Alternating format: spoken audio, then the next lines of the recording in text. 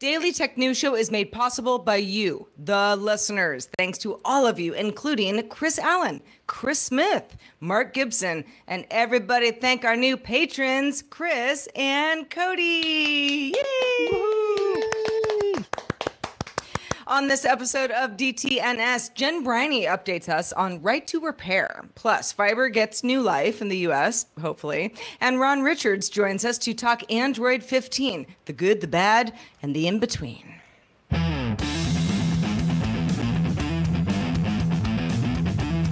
This is the Daily Tech News for Thursday, September 5th, 2024. From Studio Animal House, I'm Sarah Lane.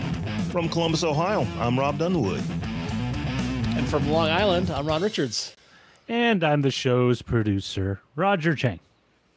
Ron Richards, so good to have you back with us. How's life? Life is busy. It's good. The world of Android has definitely kept me on my toes this summer. It has not been a quiet summer with all the Google and the Android and the Samsung and the OnePlus and everybody in the world. So it really has been a not slow summer for tech news. It has been relentless, I would say, because I always look for this is the week where we can have like a fun show and do a lot of emails on the podcast or whatever. But it's just like new phone announced, new thing announced, new over and over and over again. But hey, it keeps us in business. So I'll take it.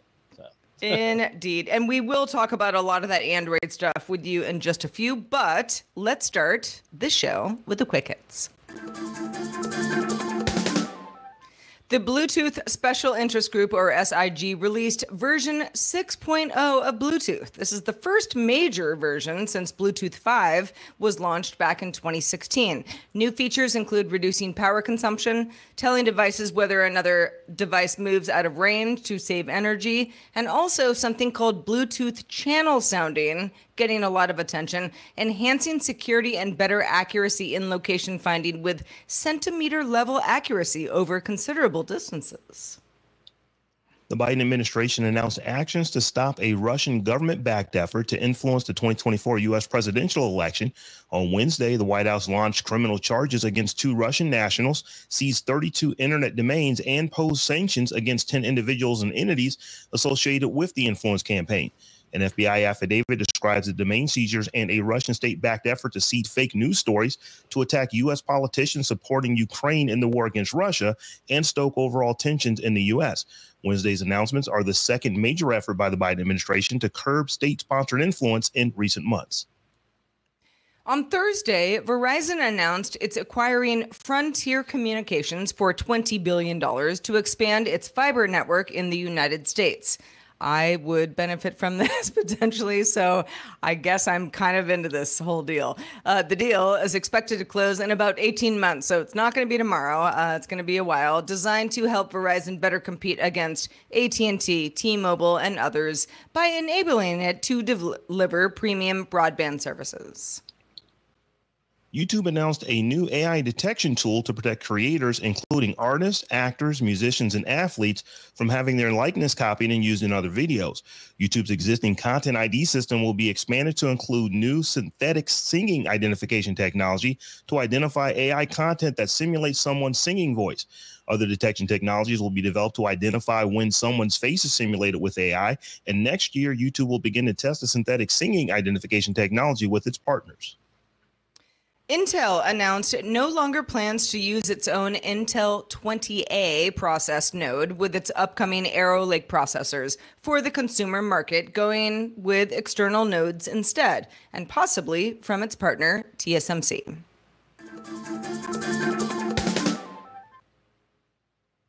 Earlier today, Tom caught up with Jen Briney from the Congressional Dish and We're Not Wrong podcasts to explain a little new wrinkle in the right to repair debate and where we are now. 7 U.S. states have right to repair laws, and 30 of them are considering either implementing them or extending them. But these almost all apply to consumer electronics, requiring companies like Samsung or Apple to give you access to parts and manuals so you can try to fix your own stuff if you want to. And a section of the pending Defense Authorization Act wants to extend that right to the military. 404 Media did a report last week that manufacturers, many of whom aren't involved directly with the military, are opposing that section. And I could think of no one better than Jen Briney, who does this for a living, reading congressional bills, to join us from the Congressional Dish podcast. Thank you for doing this, Jen. Thanks for having me. So tell us a little bit about what's going on here that the 404 is reporting on. Yeah, so the National Defense Authorization Act basically authorizes all of our war activities. And so this is a bill that becomes law every single year. And right now in the Senate version of that bill, there's a provision in there that would require contractors to essentially give the military all the knowledge and equipment that they would need to repair their own stuff. So there is a giant lobbying campaign happening right now to shut that provision down, trying to get it stripped out of the bill. And as you mentioned, Tom, there are a lot of manufacturing lobbying organizations that have nothing to do with the military that have joined this effort to kill this part of the Senate authorization or the Senate defense authorization. And the reason for that is that their big fear is actually not that provision that's related to the military. It's other efforts that are happening right now in Congress, including the Repair Act and the SMART Act, that would apply the right to repair far more broadly to basically all consumer products. Because the real heart of this issue is that on the federal level, Section 1201 of the Digital Millennium Copyright Act, that part of that law prohibits circumvention of technical measures that control access to copyrighted work. It was basically all, but has been twisted by manufacturers to make that apply to physical property. Watching hearings about this, and there is a bipartisan to change that mistake because it was never intended to apply to things like tractors and automobiles. And so they're twisting intellectual property to essentially get paid multiple times. You're buying your car, but then they can get paid over and over and over again by requiring you to go either to the manufacturer or their preferred partners. And so Congress is actually making an effort to change this. And that is what these manufacturing lobbies are so afraid of. Yeah, we've talked on the show before about John Deere, particularly trying to claim there is a security threat if you let farmers repair their own tractors and their own equipment. Did you come across some of that in any of the hearings or testimony that you were looking at? Absolutely. There was, they were making the comparison, like if you have two of these tractors and take the engine that works and put it in the broken one to fix it, you have to send it to John Deere. Now, when it comes to tractors, that might not be a matter of life and death, right? Like you can wait a week to get your tractor back. But when you're talking about the military and having people out in a war zone, unable to fix the cars that they're riding in, the not Humvees, because they're getting rid of those, but there's a different kind of vehicle that this applies to. If you have to wait for Oshkosh contractors to fly out to the Middle East to fix the vehicle that you need while getting shot at, that's a matter of life and death. So that is why right now the military is first on the list to have this taken care of. But they do see this as a problem more broadly because our food supply, like if your tractor is down when you're collecting food, that could spoil out in the field. So there are time limits to this. And there's a lot of parts of our economy that are being hit with unnecessary fees and unnecessary delays because of these lack of right to repair laws. Yeah, it does seem ironic that John Deere is claiming it's a security threat for you to be able to access your own software for repairs, when, as you described, there's also another security threat if you can't repair your stuff in a timely fashion. What is the sense you get on the momentum on this? Like the fact that it's bipartisan, I think, indicates that it's got some good momentum towards passage. There's been a lot of momentum on the state level to get these things going, as I mentioned at the top. But it sounds like this is the thin edge of the wedge, and the manufacturers know it. If you can get it passed for the military, which has a security justification on the other end, maybe you can then get a federal law passed in the U.S. I do think think that's the order that this is going to go in, because like I said, the National Defense Authorization becomes law every single year. So the fact that there's a provision chance. Unfortunately, I mean, it's kind of a double-edged sword with the bills that would affect the rest of us, because they have been written. So the SMART Act was written by a Democrat, the Repair Act written by a Republican. Good news. Listening to them in the hearings, they all seem to identify the problem child as Section 1201 of the Digital Millennium Copyright Act. So they're getting there. But the bad news is we're nearing the end of the Congress. All bills that are introduced in a Congress die at the end of a Congress, and the end of this Congress is the end of this year. And right now, those two bills that I just mentioned are only at the introduction phase, which means that they haven't moved at all. So I don't have a lot of hope for this Congress. But watching the conversations, the fact that this is not a partisan issue, I think if we demand it, we actually have a chance of getting this solved. I have learned by listening to Congressional Dish that the National Defense Authorization Act is a great way to just add stuff in that you want because they have to pass it, or we don't have military.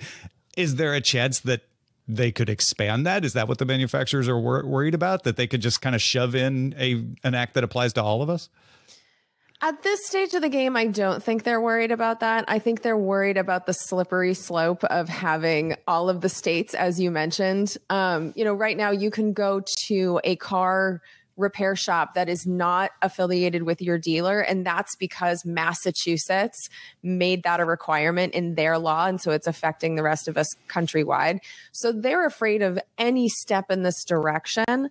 And so with the lobbying effort with this one provision in the NDAA, I think there's enough resistance to that from the big money donors that I don't really expect anything amazing to get slipped into law, especially after an election.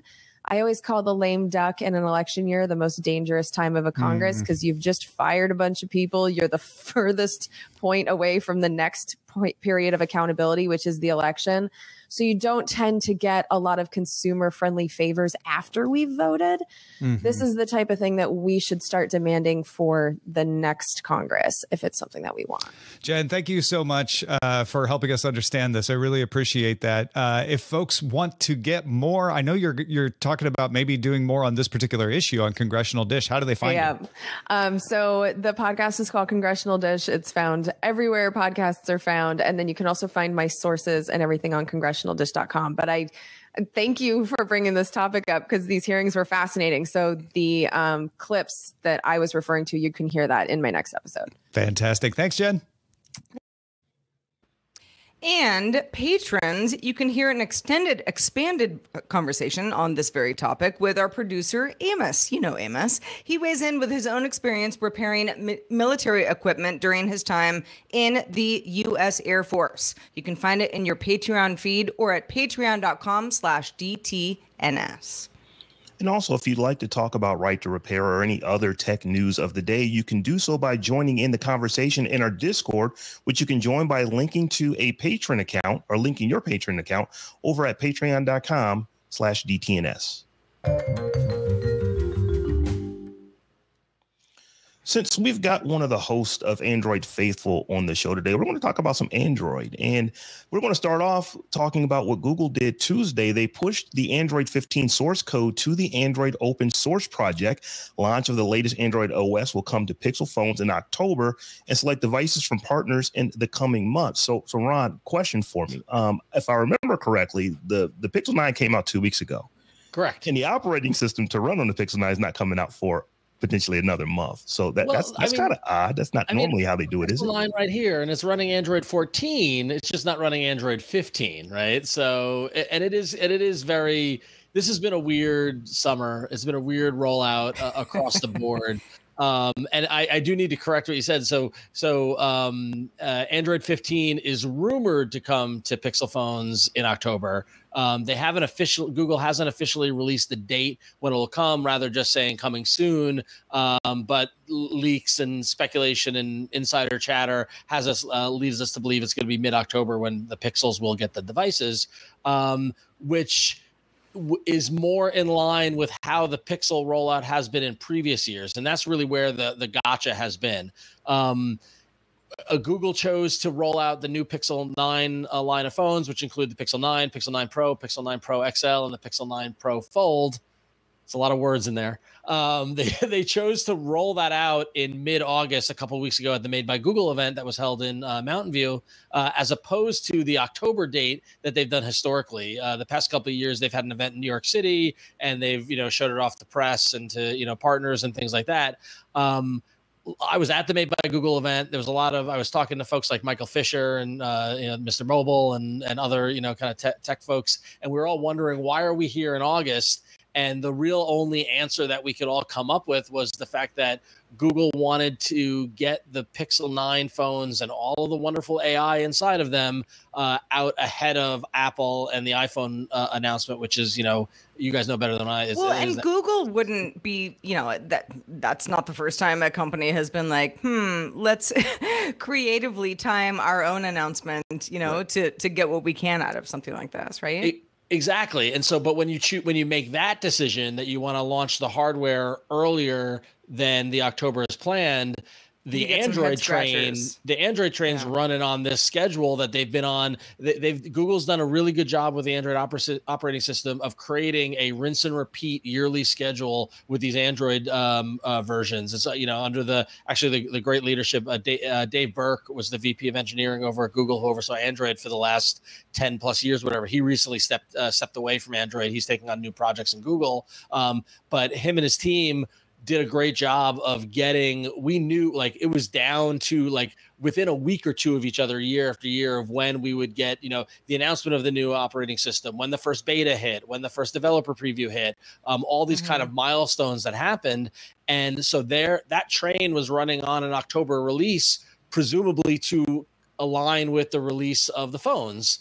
But when the consumer products division and the powers that be at Google decide to, get ahead of Apple and pull back the release of the phones to earlier in August, there's nothing they can do. They couldn't get Android 15 on these devices because it hadn't been released yet. So, I mean, it surprises me a little bit that, if we're talking about Google saying, all right, we know Apple's going to do their fall event. Let's get ahead of that. It's going to, mess up some messaging perhaps, but how much does the Android community, the people who are going to buy these phones, which is, the whole point of all of this, how much do they care about an Apple event? That's a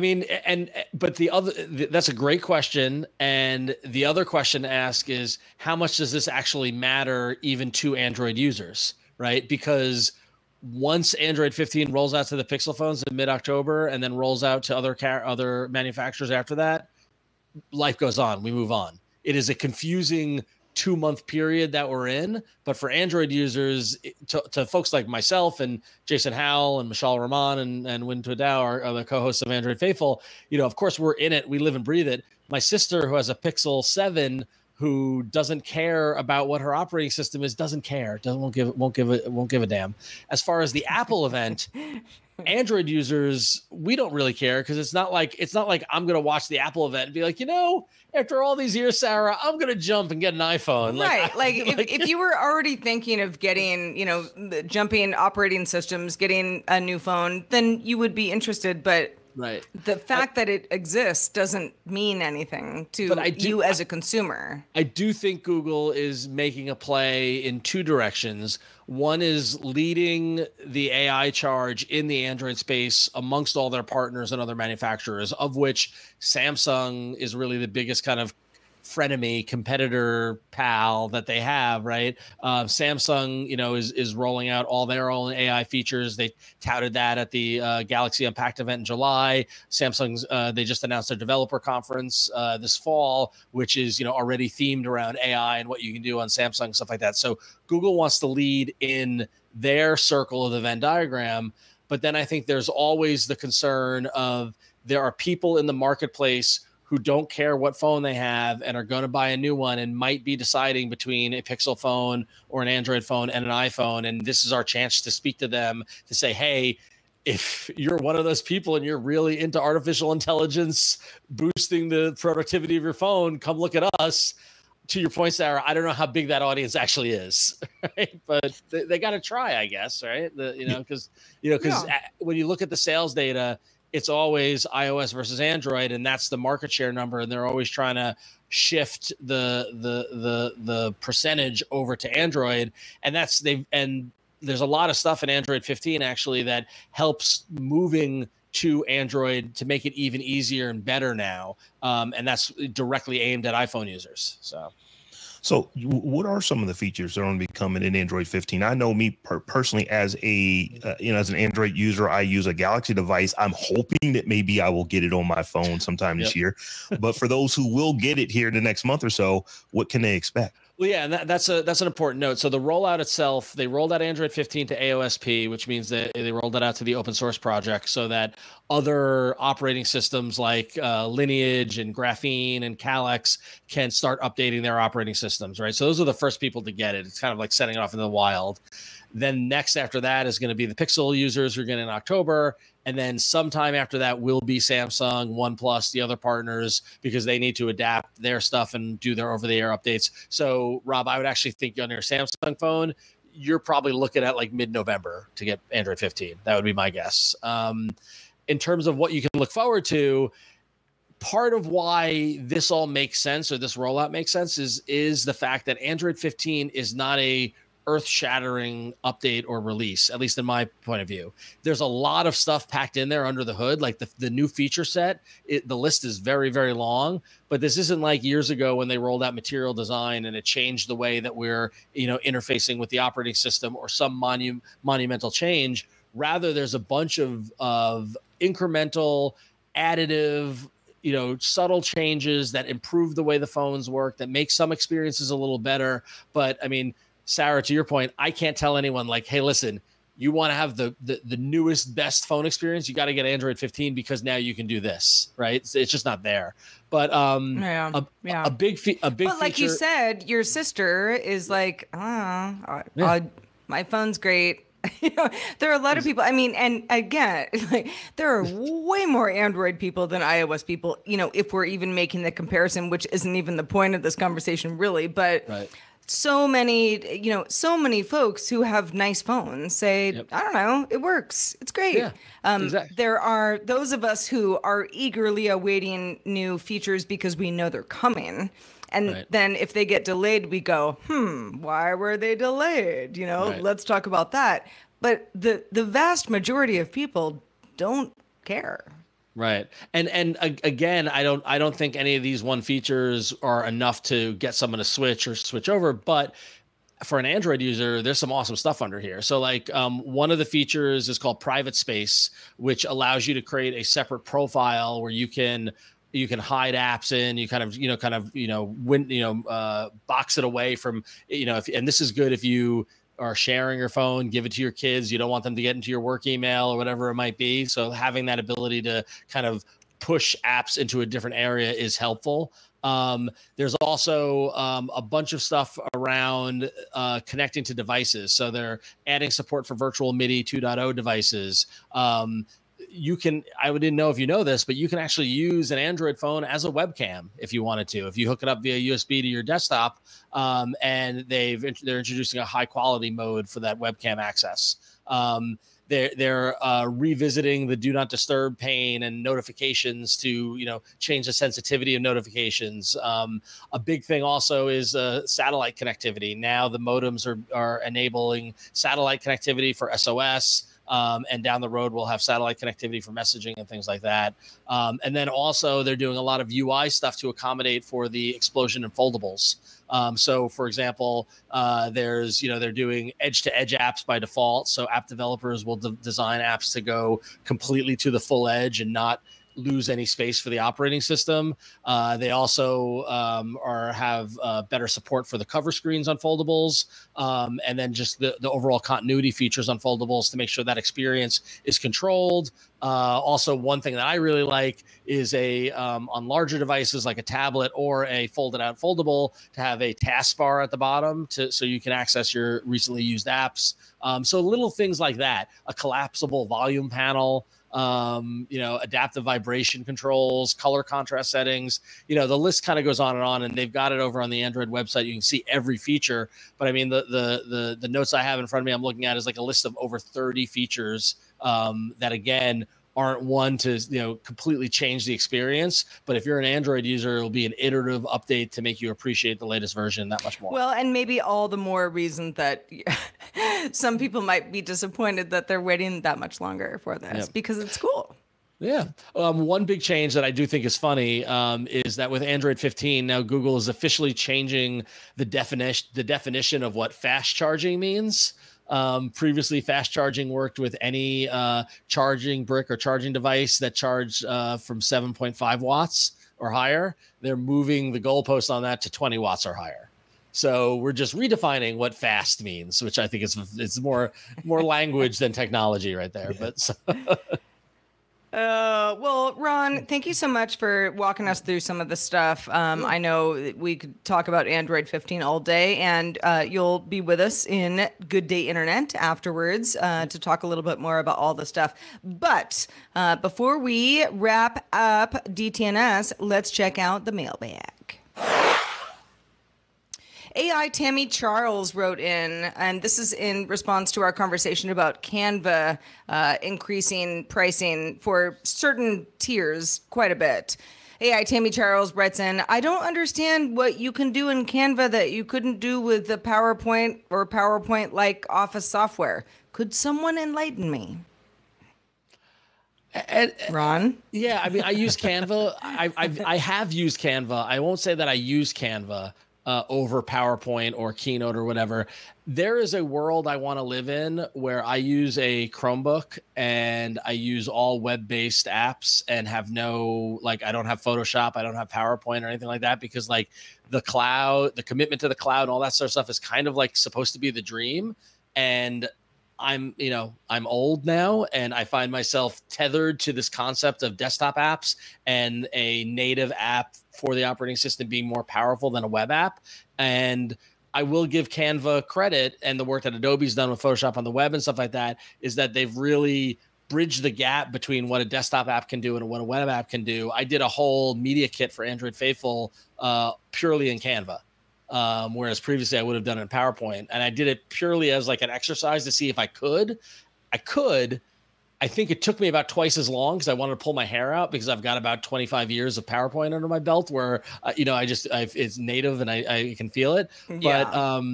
But it's just another step in the direction of not needing to buy and install a piece of software and be able to use something on the web. That's the biggest value I see. So I could do that anywhere, whether I'm in the airport, at home, in the office, on the train, whatever. I can access my designs and update them and not have to worry about, it's on my desktop, I've got PowerPoint installed, I don't have it on my laptop or whatnot. I use Canva all the time. It just makes life easier. I use it on my tablet. I've got a nice Pixel 8, 8 Plus. I use it on there all the time. I don't know that I'd be willing to pay 300% more for it if I had like a business account, but I do use it all the time. And I think you hit the nail right on the head. It's a web app and you can do all these wonderful things with it. Yeah. I mean, I think the conversation we had yesterday was mostly about, is Canva doing the right thing by hiking up the prices so much for certain teams, but also saying we're doing this, but we're also giving you new features. Some people are going to use those features. Other people say, well, we didn't ask for them, so we don't want price increases. But just, goes to show you that you do have options. And that's such as progress, and everyone raises their prices at some point. Indeed. Yeah. Well, Ron Richards, your price is whatever you want it to be because we love to have you on the show. Locked in. Sarah, at all times. Me. Yeah. Good. 10 years. 10 years. Okay. We're not going to go anything beyond that. But let folks know where they can keep up with the rest of what you do. Yeah, so you can follow me on social media. I'm at RonXO across all different platforms. I'm most active on Instagram, so you can check that out. But please do check out Android Faithful over at androidfaithful.com. Podcast comes out every Tuesday. We live stream here on the Daily Tech News Show YouTube and Twitch channel and Good Day Internet Twitch channels. And the podcast releases on RSS that Tuesday night. And we're posting articles to the website. We're covering the stuff as they keep throwing it at us, and we try to cover it. So please check it out. And thanks you to everybody who has checked it out. We're a little over a year old, and we couldn't be here without DTNS. So thank you, everybody. And patrons, stick around for the extended show, Good Day Internet. New drones are coming out all the time. We'll talk about DJI's latest, and Rob might be about to have a little accident right getting one of these things because it looks kind of awesome. Reminder, you can catch our show live Monday through Friday, 4 p.m. Eastern, 2000 UTC, and you can find out more at dailytechnewsshow.com/live. And we're back doing it all again tomorrow, talking Sonos updates. Ooh, Sonos has been in the news lately with Patrick Norton joining us. He's got thoughts. The DTNS family of podcasts, helping each other understand. Diamond Club hopes you have enjoyed this program.